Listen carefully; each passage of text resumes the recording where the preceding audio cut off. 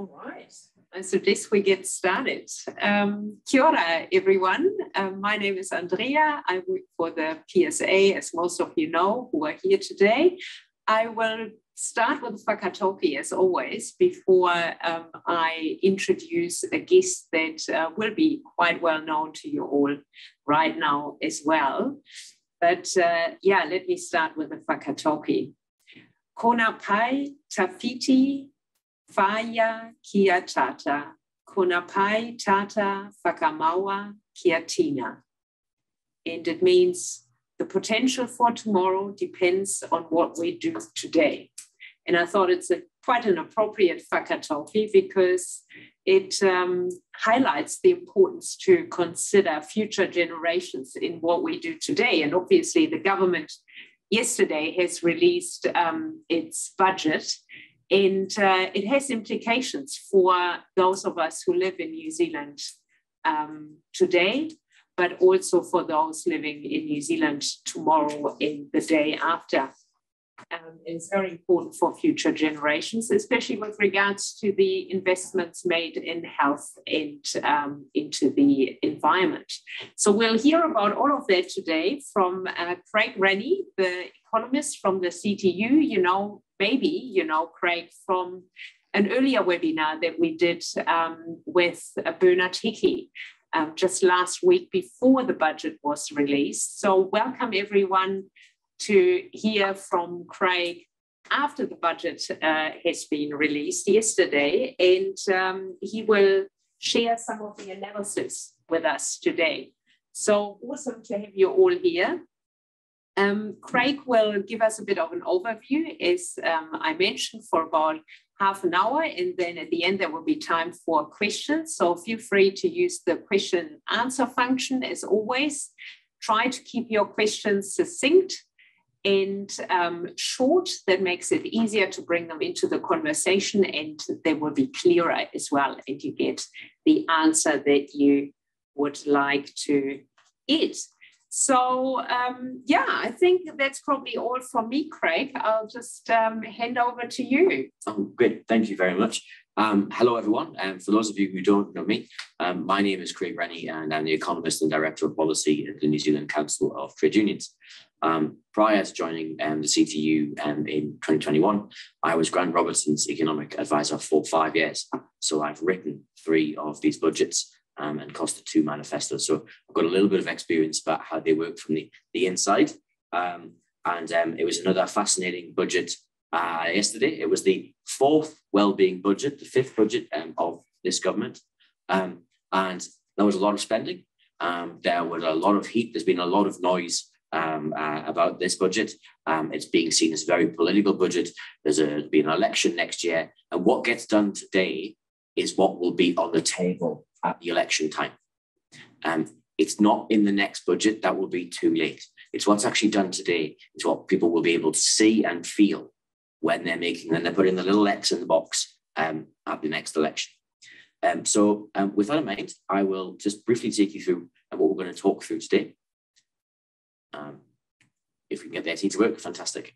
If you could press the button again. We'll do a little bit of background to the budget, some politics that have been taking place. What does the budget do overall in terms of the overall fiscal position? What are the economic indicators saying? So what's actually happening rather than what you're being told is actually happening?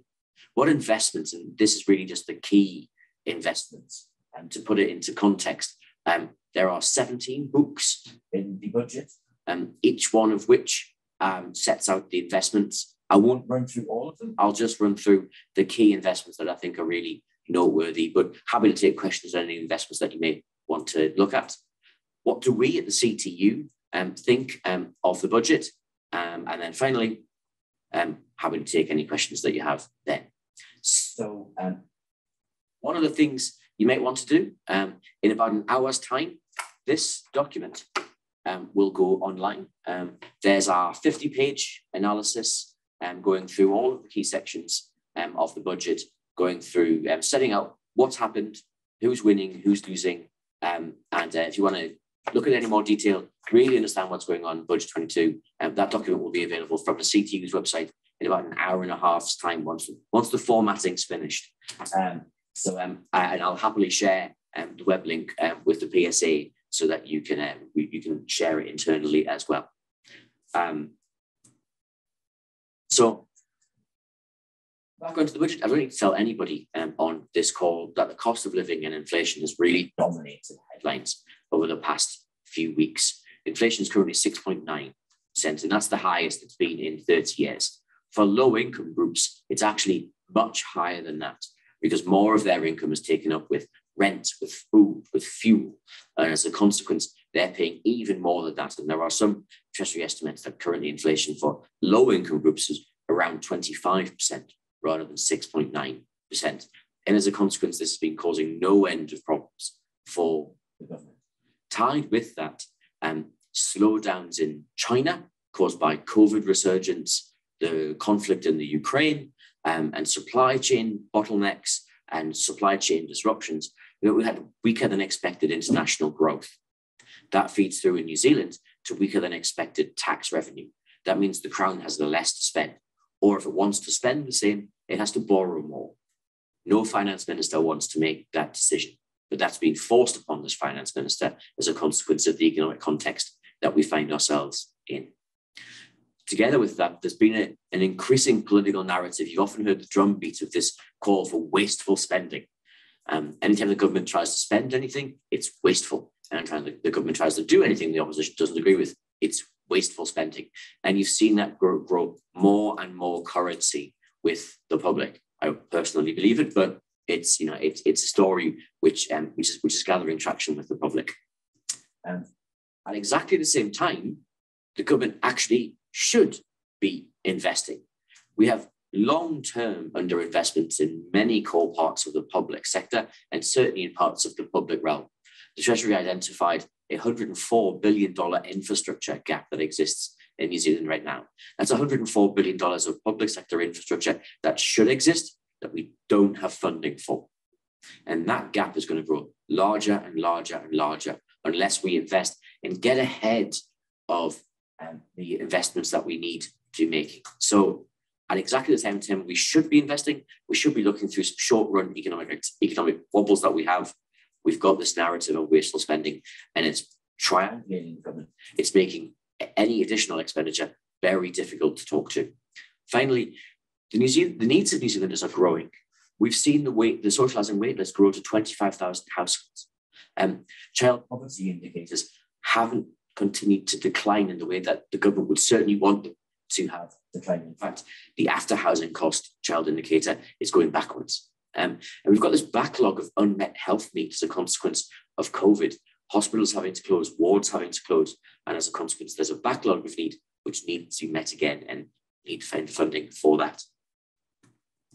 Now, at this point in time, as an economist, I have to give you a legal disclaimer, which is that everything that's in here is basically a Treasury forecast. Treasury forecasts are what we like to call in the trade an evolving art. Now, I'm not having to go any of my former Treasury colleagues. I am not. The Treasury puts together the budget with great care and attention, and there are lots of Treasury analysts who work more hours than they should pulling the document together. But Treasury forecasts are just that. They are forecasts. They're often wrong. They're often wrong in many ways. And so you shouldn't take too much store by what's in the forecasts, especially as you go out a few years. Think of it as a guide rather than as an absolute decision as to where things are going to. So what does the budget do overall? I would argue, and the CTU argue, this budget has been precision engineered not to really scare anyone. There are no very significant investments with one exception, which does anything that anyone can really disagree with. It's very difficult to disagree with the investments in health. There's a long-standing need in health. It's well understood. Clearing the debt in health makes perfect sense. It's very difficult to argue with that one. But there's no big spending in a controversial area or any big removal of spending from a controversial area. The budget also draws a line in the sand. The Minister of Finance during the presentations talked repeatedly about the previous two budgets being crisis budgets, dealing with COVID, dealing with its aftermath, dealing with the public health consequences. This is a line in the sand. This is about returning to what Minister of Finance, the Prime Minister, called a new normal. And we'll come on to that phrase because it's actually quite important. There was record new operating spending as part of this. So operating spending, day-to-day spending rather than capital spending, which is spending you spend on physical things, assets that you own for a long period of time. And that operating spending was $6 billion this year. That's the largest for many a year, even on an inflation-adjusted basis. But despite all of that spending, there's a gradual return to normal in all of the economic indicators. We're seeing a gradual return to basically the kind of situation that we saw before COVID, where debt is around 20% of GDP, government spending is around 30% of GDP. And you can basically draw a straight line straight through from where Bill English and John Key were to where Grant Robertson is right now. The Treasury consensus on what the government should be doing has won in that space. Government debt and spending levels remain steady or actually fall across the forecast period. The government is spending across the forecast period 30.8% of GDP. That is exactly the same as the forecast as the period between John Key and Bill English. Now, there are some very specific funding for health, climate change, and some welfare payments, and we'll come on to those in a little bit more detail. But it's fair to say that for health, this is actually life-changing amounts of money. But if you take nothing else away from this presentation, take this. 70% of all of the spending inside this budget, this big spending budget, is just to keep the lights on. It's actually not to do anything new. And that's up from 59% at the last budget. And that's the impact of inflation on the budget. So the majority of the spending here is not actually to do anything new. It's not to do anything sexy or different. It's actually just to keep the lights on. And as has been well advertised, there was a temporary cost of living adjustment designed for the squeezed middle. So those who don't receive Crown support in any other way, but who may well be doing it tough because they're on a low to middle income. So what are the economic indicators saying? Now, we've heard a lot of stories, and there have been very erudite and well-paid economists who are telling us we're heading for a recession. Things are looking very bleak. Let me be the first to tell you that economics is called the dismal science for a reason. Where we can professionally both bore you and terrify you at the same time. The Treasury, however, doesn't see a recession.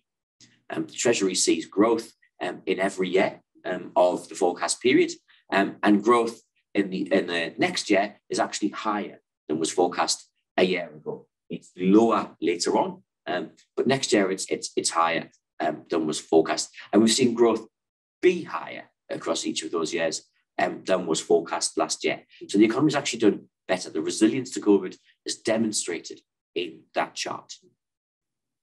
And if we look at unemployment, again, it's the same story. Now, the red line represents what we thought unemployment was going to be at the height of COVID. Unemployment was going to spike to 10%. We set up the wage subsidy scheme in anticipation of hundreds of thousands of job layoffs at that particular point in time. Thankfully, that never occurred. And then a year later, at budget 21, we had a yellow line on the chart. So we thought unemployment was going to rise gently, but quite rapidly up to 5.5%, and then gradually decline from there. What's happened in reality is unemployment has sunk to a new low, to 3.2%. And the Treasury now forecasts that unemployment will fall to a 30-odd year low of 3%. And that is effectively full employment in New Zealand. We have not seen that level of unemployment since the 1970s. It then starts to rise after that, actually mainly as a consequence of the Treasury's forecasting model. Treasury's forecasting model has a longer-term average of unemployment of around 4.2, 4.5%. And so it assumes you head back to that place over time. But there's going to be sustained low unemployment in the forecast period. And we can demonstrate this again with the job seeker numbers, because you can be on job seeker, but not unemployed. So we can see the number of job seekers in the black line, which is the line from this budget, is lower than the forecast a year ago, but back towards the end period starts to peak. Again, much lower than the figures that we anticipated at the height of COVID. At the height of COVID, we were expecting 250,000 people to be on job seeker. So at 180,000, 70,000 away from that. And we should really credit the success of the government's response to COVID and keeping people both in work and keeping the economy going during COVID. Now, for many of you, one of the key things, if not you'd be really wanting to know, essentially is, what's my wage and what's inflation? And am I getting ahead or am I going backwards? Because currently, a lot of people feel as if they're going backwards. Now, on the screen, you'll find a black line. That black line is CPI inflation. The red line is the quarterly earnings survey, annual hourly hours, hourly wages. So this is the average wage on average across New Zealand and the growth of that. And you can see in the lead up to 2021, 2022, hourly wages were rising faster than inflation. People were getting ahead. This year, not so much, and people can feel that. And I don't need to tell people on the call that they can feel what's going on there. But good news: the Treasury is of the strong opinion that starting from June 2022, hourly wages will start rising faster than inflation again. New Zealand workers, on average, now lots of workers won't, but on average, New Zealand workers will start getting ahead of inflation and start seeing real wage increases. And there's real wage increases every year in the forecast period. So by the time you get to 24, 25, wages are rising roughly twice as fast as inflation. So there's some real heat in the economy and workers will start to feel the benefit of that, albeit a little bit, starting from next year. Now, for many of you, you'll also be concerned about house prices. If, like me, you've been stupid enough to buy a house recently, you may well have a mortgage, which keeps you awake at night, and you're now worrying about whether or not the mortgage on the house is now worth less than the property that you purchased it. Now, the news from this current document, from the current budget, is not great on that behalf, but it's also not apocalyptic. We see a roughly 2.5% fall in house prices penciled in for the next financial fiscal year, which is 2022-2023. That's coming off the back of a 30% increase in 2020-2021 and a 5% increase in this year. It then returns basically to flatline across the forecast period. And if you were to draw this line longer out of time in terms of the Treasury's forecast, it actually remains flat across the time period. So with inflation being higher than house prices, essentially the value of your mortgage and the value of house prices will decouple over time in a very gradual sense, according to the Treasury. But what there's not is a 1980s or 1990s style house price crash penciled in here. So if you've just bought a house or you're looking for a house, I haven't got good news for you, but I also don't have terrible news. Now, with all of that in mind, strong economy, low unemployment, wages getting ahead of inflation, and house prices not disappearing through the floor, what investments is the budget making? Now, what we're not doing is borrowing a huge amount of money. Net core crown debt, which is the old tax measure, I won't bore you with the details of why, but net core crown debt, as you can see, in every year post-2018 is lower than it was anticipated to be just a year ago. In fact, net core crown debt peaks in this year, that's forthcoming, and then starts to broadly decline. And again, if you were to draw this chart out again, you would see that decline continue and continue and continue, back down to around 30% 10 years from now. So essentially, there is no debt crisis in New Zealand, and there certainly is no public debt crisis in New Zealand. Most countries which are comparable with New Zealand, Australia, the US, Canada, the UK, would happily sell their firstborn into bonded slavery to have the net core crown debt figures that we have. We have enormous levels of fiscal headroom, and we have AAA rated accounts. We have absolutely no problems with debt in New Zealand. And what we also see is that net core crown expenses, so what we're spending, spiked in 2020 and in 1920, as you would expect. COVID fell back as we thought we'd beaten COVID.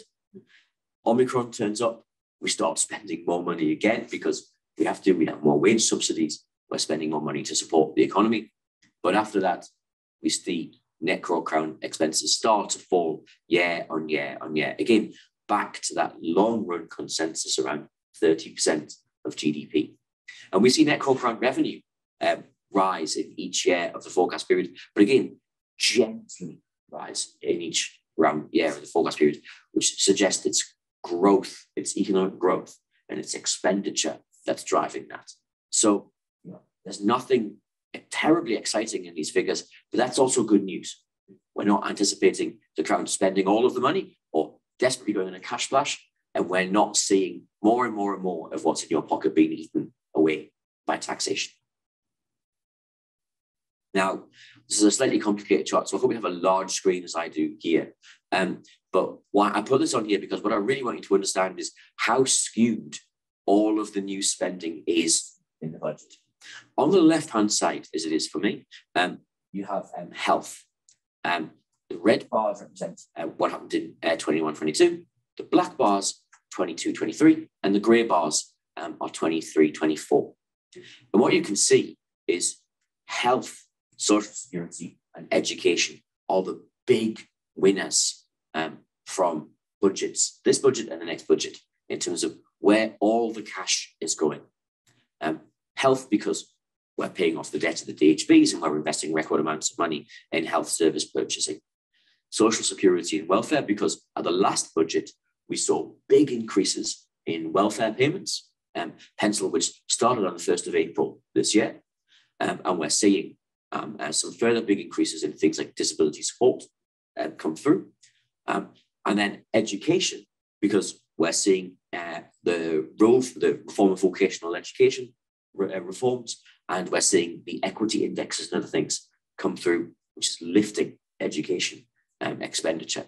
What you can then see beyond those big three, there aren't really big increases anywhere else. Environmental protection, which reflects the expenditure through the emissions reductions plan documents into the climate change expenditure. But when you look at defence, you look at economic services, you look at core government services, they're all dwarfed by health expenditure and they're dwarfed by social security and education.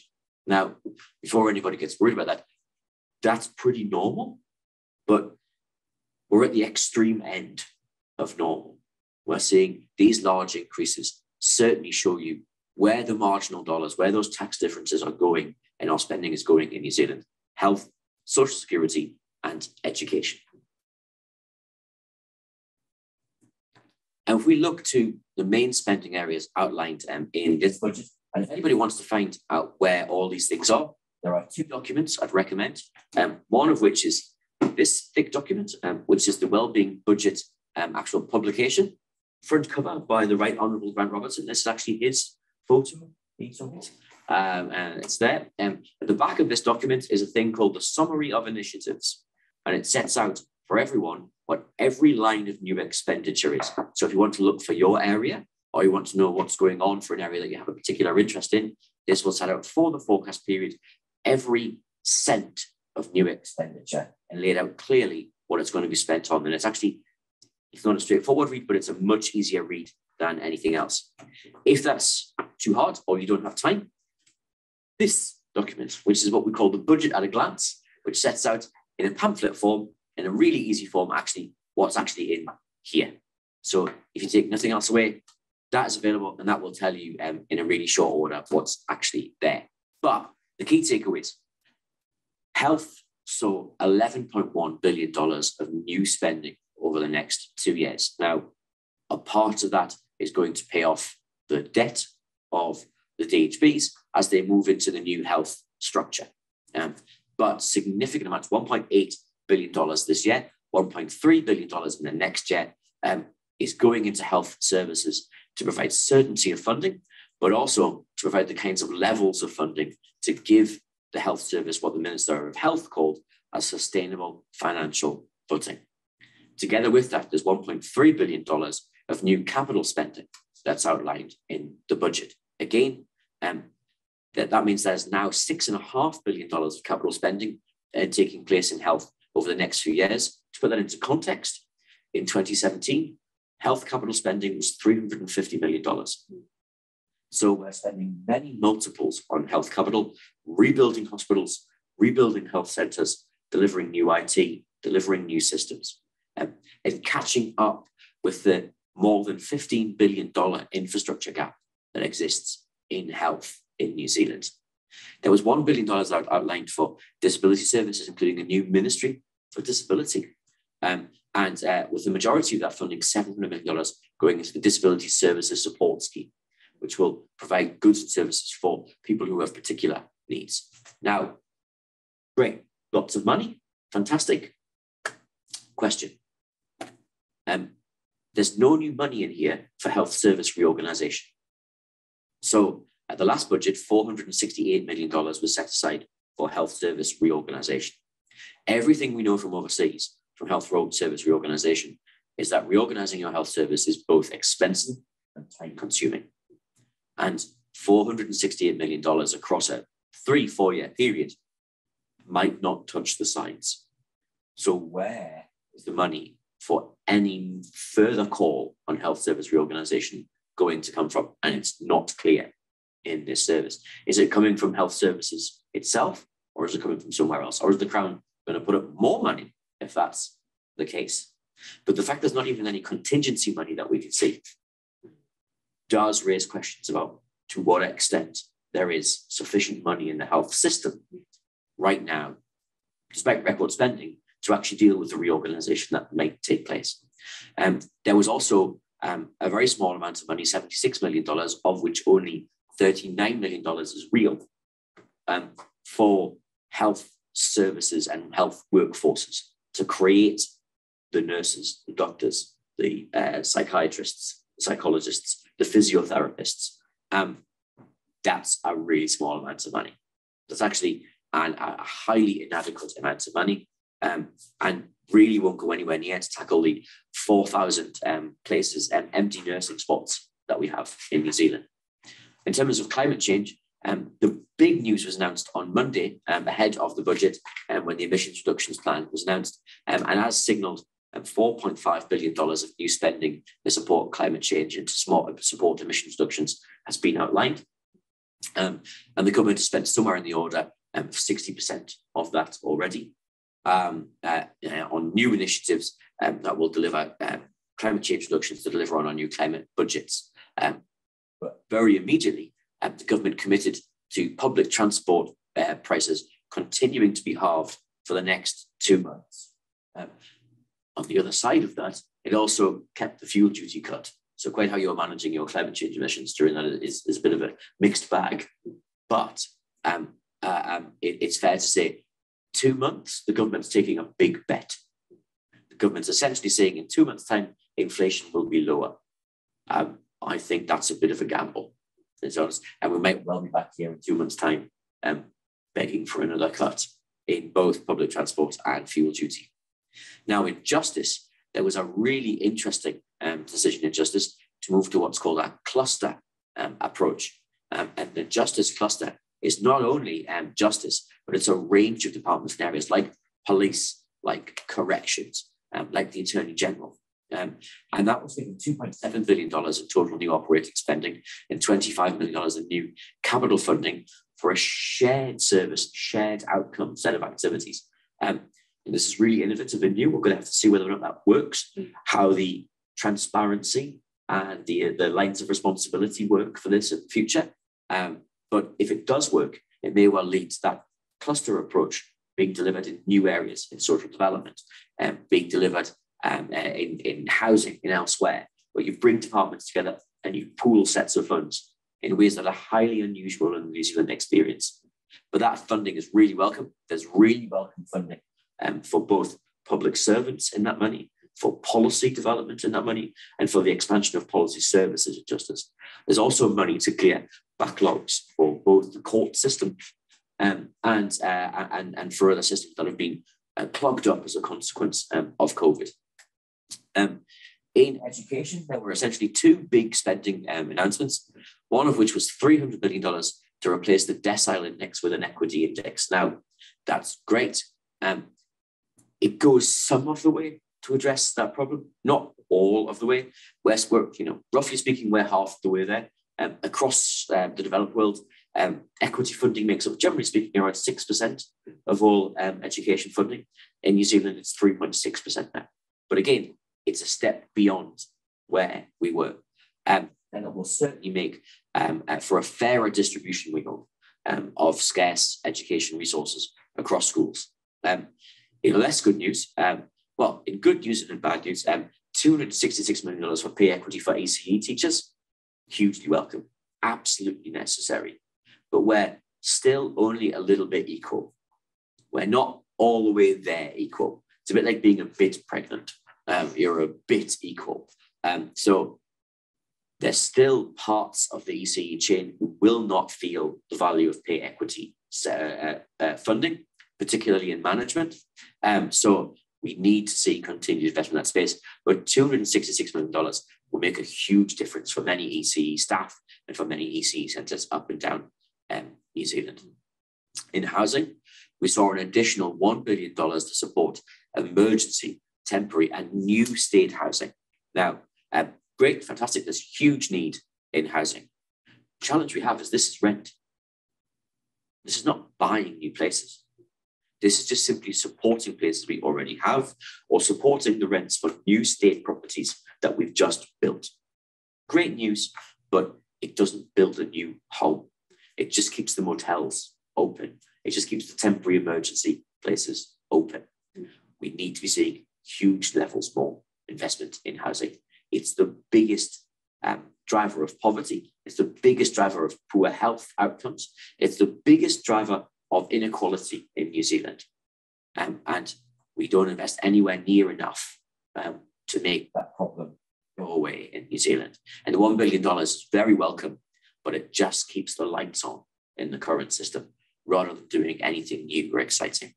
And then finally, in economic development, and this thing, you asked me what my Christmas present was in this. There's a range of investment to support things like fair pay agreements, which is hugely welcome in the system. The budget provided funding to provide for 2 new fair pay agreement settlements in each year, the forecast period. And it also provided money for the continued development of the New Zealand Income Insurance Scheme, which is currently it's having a reading for ACC through the House right now. It's budget urgency, and both of those we think in the future will make an enormous difference to industrial relations and to workplace relations in New Zealand.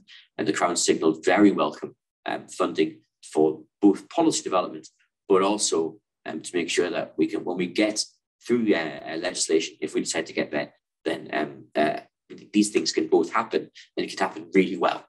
So really welcome stuff, and that really was my Christmas present.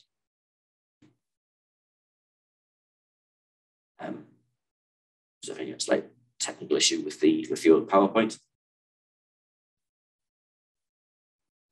Brute force it, fantastic. Now, again, one thing that you may well have heard as part of this budget, and the one thing that the press and commentators have been fantastically interested in talking about is this cost of living payment that's being made to people.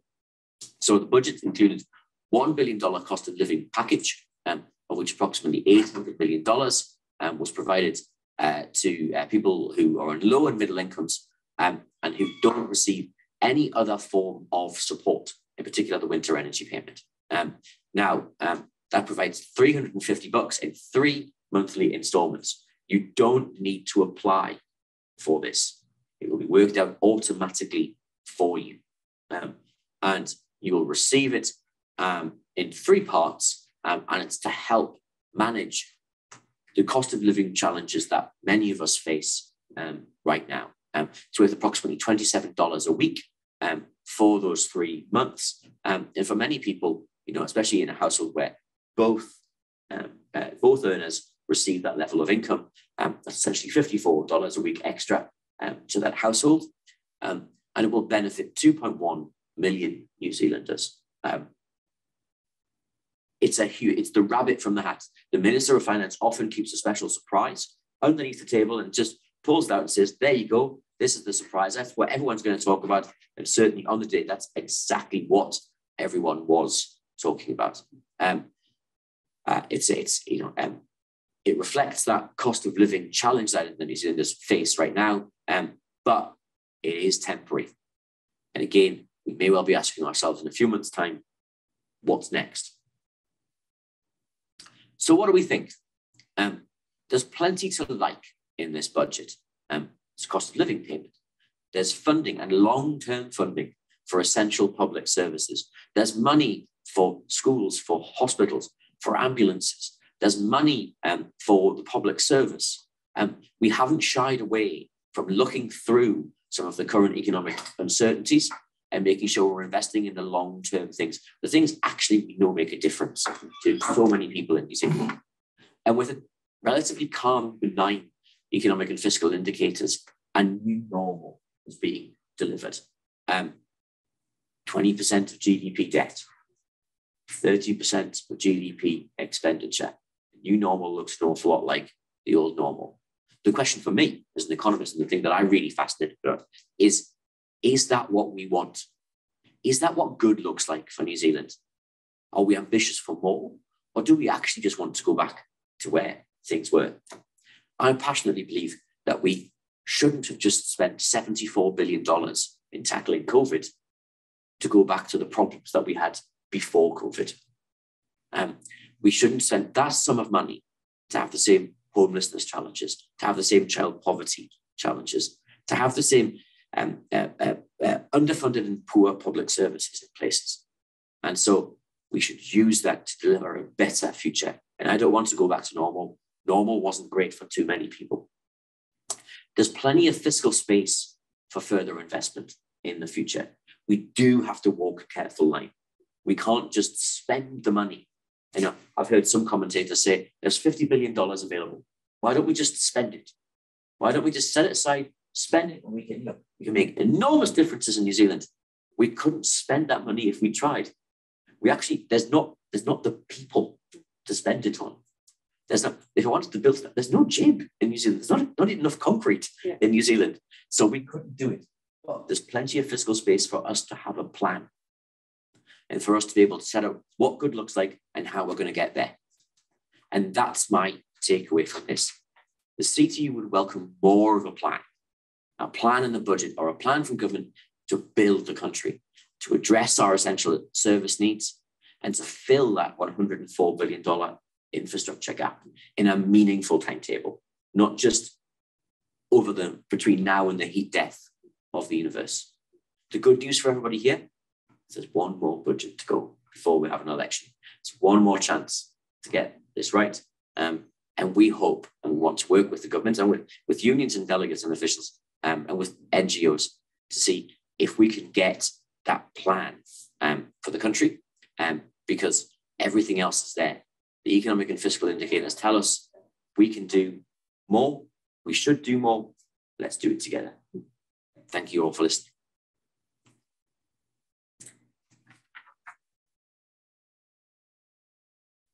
Yeah, thank you. My God, Craig, that was amazing. You must have worked very hard last night to really get into the detail, analyze all the different votes and really get a good and deep understanding for what you just shared with us. So thank you so much, really valuable. We are very close to the end of the webinar already. We had a few questions here, which I might pass on to you to answer, but there were a number of questions related to wages and to funding of pay equity in other areas. You talked about education, but so maybe you can elaborate on that a little bit. And in terms of wages, there was one question about bringing wages more in line with Australian wages. And does the budget actually help anything or does anything to support that? So maybe those two areas you could briefly talk about before we close. Yeah, very quickly. In terms of pay equity, the government's always in an invidious position because it can't tell you how much it will spend because otherwise it's not a negotiation. So the government generally doesn't say unless they've got an agreement. We will spend up to $1 billion on pay equity for nurses or teachers or economists, because the first thing the economists union would turn around and say, $1 billion, you say, great. Well, that's our starting point, and we'll negotiate up from there. So they never really put the numbers in unless there's an agreement. However, Table 6, for those who are particularly well acquainted, of the back of the Budget Economic and Fiscal Update, contains a line called the unallocated contingencies line. The unallocated contingencies line this year has grown significantly. That suggests that there is some money tucked away for pay equity deals by the government. So we have some hope that money has been set aside. Obviously, negotiations will still have to take place. But outside pay equity for ECE teachers, I would say it's up to unions and it's up to bargainers to get that deal going. And it's also up to the government to come to the table, as it hasn't done for nurses or for allied workers or elsewhere. Now, in terms of Australia, I'm going to give you a really simple and straightforward answer. Australia has fair pay agreements. New Zealand does not have fair pay agreements. Australia has national awards. New Zealand does not have national awards. As we get fair pay agreements, and as they spread out across workforces, occupations, and industries, I think we'll see that gap with Australia start to close. I think that's a wonderful note to end on, because that's very hopeful, and we are on a good path to actually implementing fair pay agreement, or implementing fair pay agreements, getting a bill for fair pay agreements, and then going for implementation. So thank you so much, Craig, for sharing this really awesome analysis with us. I thought it was very accessible.